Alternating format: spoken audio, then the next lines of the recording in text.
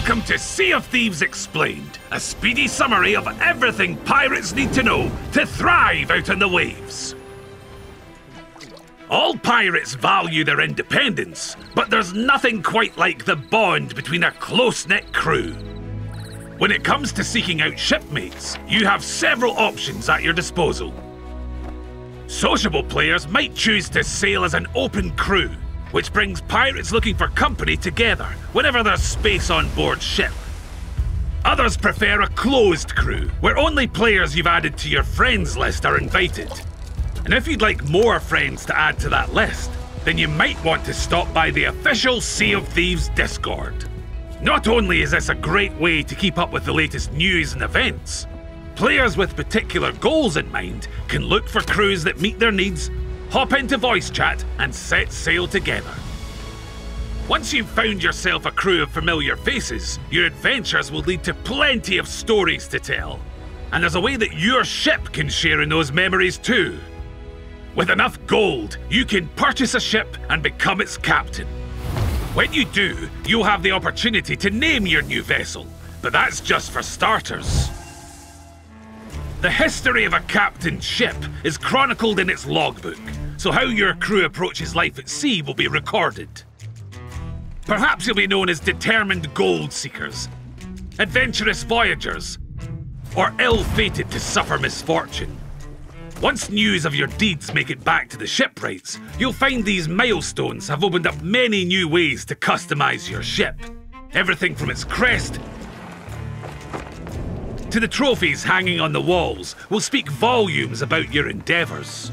You and your crew can redecorate as you see fit, and then ask the shipwright to preserve your handiwork for future sessions.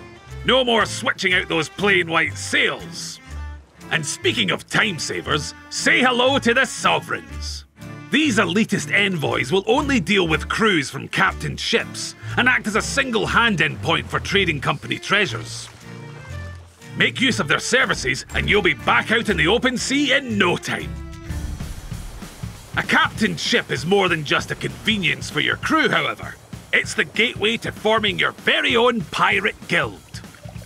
As a captain, you can pledge your ship to create a guild of up to 24 pirates, choosing the guild's name, motto, and emblem to be shown when anyone spies you on the horizon. Alternatively, you can pledge the ship to a guild you're already part of. You'll also get to decide whether or not other guild members can also set sail aboard your pledged ship without you, progressing its milestones. When you sail as part of a guild, the gold and reputation you earn from selling treasures will also add to the guild's overall reputation. The guild's chronicle shows which ships have been at sea and how much gold they earned, among other details.